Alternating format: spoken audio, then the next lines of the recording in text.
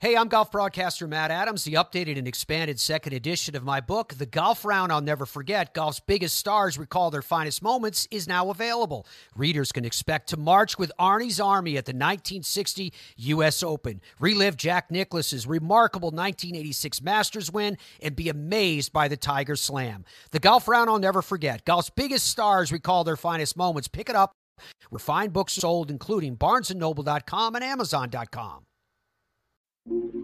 This day in sports history. It's February 21st, and on this day in 1980, it was a huge win for a tiny country. Liechtenstein. It's not easy to say, and it's also a very tiny country.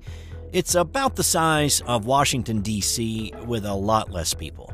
You could fit about 16 Liechtensteins inside the state of Rhode Island. Assuming no traffic, and you didn't make many turns, it would take you about a half hour to drive from one side of the country to the other. Today, the population is about 40,000, but back in 1980, the population of Liechtenstein was about 20,000. Now, to put that into perspective, the seating capacity for Madison Square Garden for a basketball game is around 19,500. So you could just about put the entire 1980 population of Liechtenstein into MSG to watch some hoops if you really wanted to. Okay, so you're probably wondering, why am I giving you all this information about tiny Liechtenstein?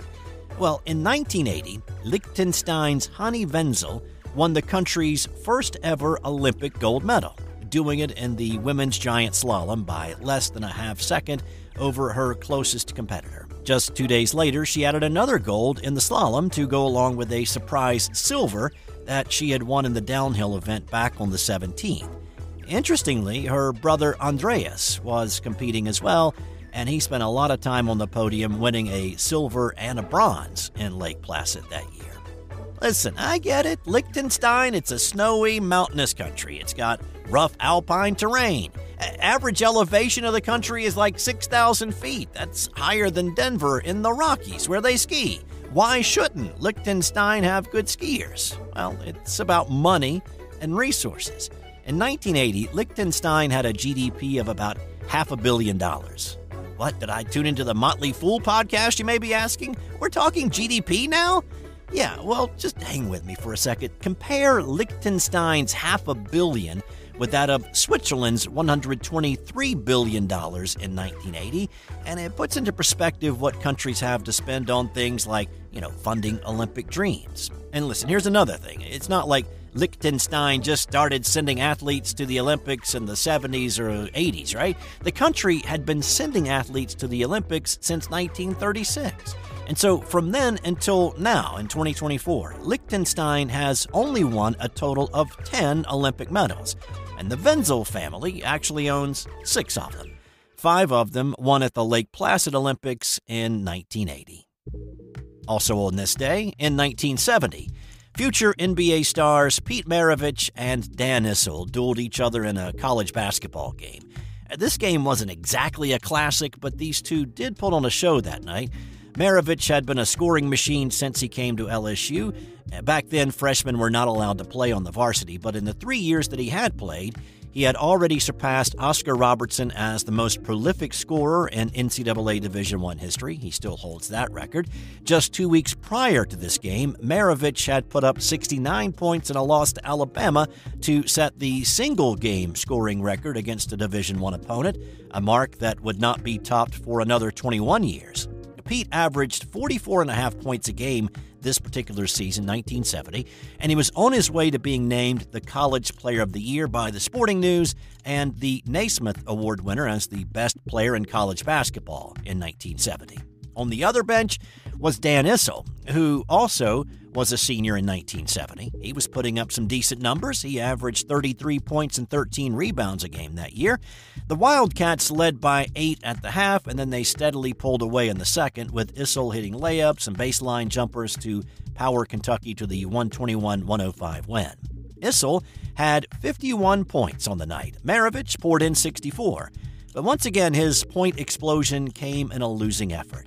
It was the third time that season that he had scored more than 60 in a game, and the second time it had been in a losing effort. The Maravich show would press on, receiving an invite to play on the NIT at Madison Square Garden at the end of the year, largely because people wanted to see Pistol Pete play a little bit more.